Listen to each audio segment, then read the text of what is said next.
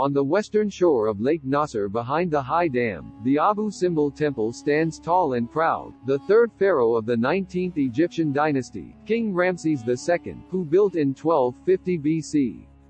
The temple consists of two important parts, the Great Temple of Abu Simbel and the Small Temple of Abu Simbel.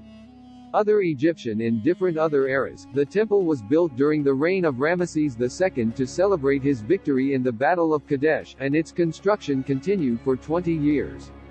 200 years after the discovery of the most important temple in Egypt and in the Egyptian civilization, the phenomenon of the sun perpendicular to the Abu Simbel temple. The phenomenon begins when the sun's rays enter from the front corridor of the Temple of Ramses II for a distance of 200 meters until it reaches a platform on which the statue of Ramses II is located, and next to it is a statue of the god of the shepherd whale and the god Amun, and perpendicular to them and next to them is the god Ptah, but the sun does not come upon him because he is called by the pharaohs the god of darkness.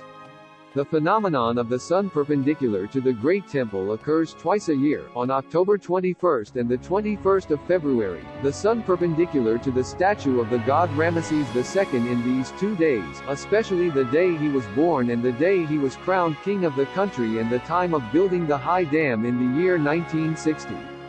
The temple was threatened with sinking, and international fundraising campaigns began to save the Abu Simbel temple from sinking underwater. UNESCO moved the temple at a cost of $40 million to a place near higher than the river level, and cut the whole site into large blocks. Indeed, the rescue process began, and actually began to dismantle the pieces and reinstall them in the second site. This process was one of the most complex operations, and it was classified as one of the greatest works in archaeological engineering in history. He said that Egypt is a country of wonders, because even after moving the temple from its place, the sun perpendicular to the temple of Ramses II still happens, but with the different days on October 22 and February 22. Great Egypt, and every statue in you has a greater and greater story. Egyptian Temple Abu Simbel is an archaeological site located on the western bank of Lake Nasser, about 290 kilometers southwest of Aswan. It is one of the Nubia archaeological sites included in the UNESCO list of World Heritage Sites, which starts from the direction of the flow of the river from Abu Simbel to Philae near Aswan. Quick info: Abu Simbel. Date of establishment: the double temples were originally carved from the mountains during the reign of King Ramses II in the 13th century BC, as a permanent monument to him and Queen Nefertari, to celebrate his victory in the Battle of Kadesh. However, in the 1960s the facility complex was completely moved to another location, on an artificial hill made of a dome structure, above the Aswan High Dam Reservoir. It was necessary to move the temples to avoid being drowned during the construction of Lake Nasser, and the huge artificial water reservoir was formed after the construction of the High Dam in Aswan on the Nile River. Abu Simbel is still one of the best tourist attractions in Egypt.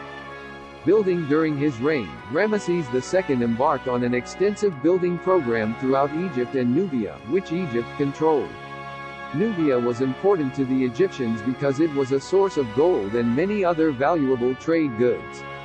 Therefore, Ramesses built many great temples there in order to dazzle the Nubians with the power of Egypt and their destiny. The most famous temples are the rock-cut temples near the modern village of Abu Simbel, at the second waterfall of the Nile, on the border between Upper and Lower Nubia. There are two temples, the Great Temple, dedicated to Ramses II himself, and the small temple dedicated to his main wife, Queen Nefertari.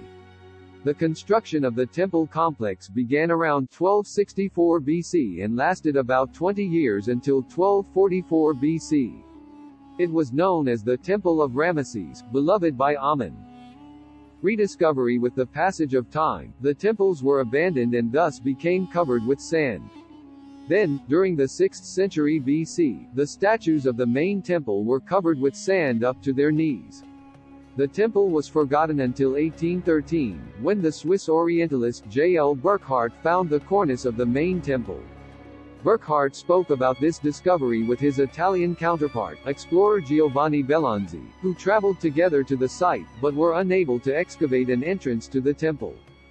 Belonzi returned in 1817, but this time succeeded in his attempt to enter the compound. And he took every valuable thing he could carry with him.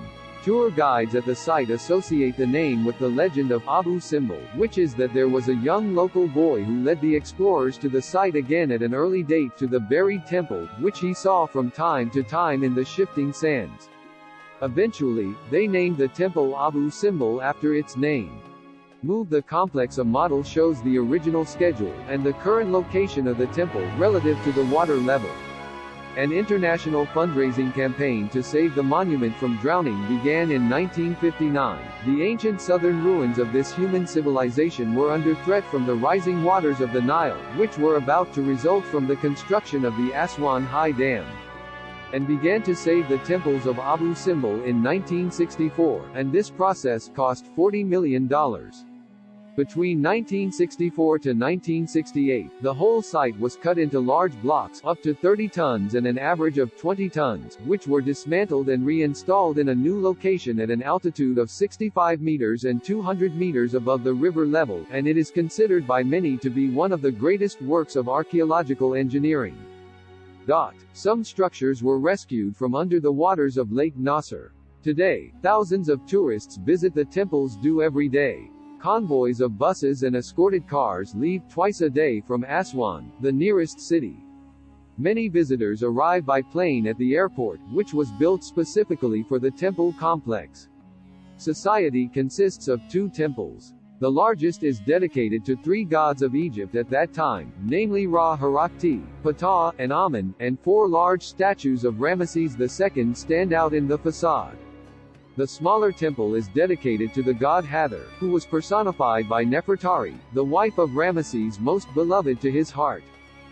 The great Hulk close-up of one of the colossal statues of Ramesses II, wearing the double crown of Upper and Lower Egypt. The construction of the Great Temple at Abu Simbel took nearly 20 years, and it was completed in about 24 years of the reign of Ramesses the Great, which is equivalent to 1265 BC. It was dedicated to the god Amen, Ra Harakti, Ptah, as well as to Ramesses. It is generally considered the finest and most beautiful of the temples commissioned during the reign of Ramesses II, and one of the most beautiful in Egypt. 4 colossal statues of the pharaoh, which reach a length of 20 meters, with the double crown of Atef of Upper and Lower Egypt, decorate the facade of the temple, which is 35 meters wide, and is crowned with a cornice with 22 baboons, and sun worshippers surround the entrance. The huge statues were carved directly from the rocks where the temple was located before it was moved. All the statues represent Ramesses II seated on a throne and wearing the double crown of Upper and Lower Egypt. The statue to the left of the entrance was damaged in an earthquake, leaving only the lower part of the statue intact. The head and torso can be seen under the feet of the statue. Next to the legs of the colossal statue, there are other statues no higher than the knees of the pharaoh. This depicts Nefertari, the main wife of Ramesses, and the queen mother, Mutai, and he has 2 sons, Amen-Har-Khepshef, Ramesses, and he has 6 daughters, Bintanath, Bakhmut, Nefertari, Meritamen, Neptawi, and Astanafert. The entrance itself is crowned with a relief in low relief, representing 2 figures of the king worshipping the falcon-headed patron of Harakti, whose statue stands in a large niche. And this god holds in his right hand the hieroglyphic contract, the art of the Egyptian pharaonic writing used, and the feather, while he holds in his left hand Ma'at, the goddess of truth and justice, and this is no less than a flowering plant of the giant Ramesses II, and the name of the throne used is Mayat-Re. On top of the facade of the building is crowned with a row of 22 baboons with their arms raised in the air, supposedly worshipping the rising sun. Another notable feature of the building's facade is a plaque recording Ramesses' marriage to the daughter of King Hatzili III, which led to peace between Egypt and Hittites.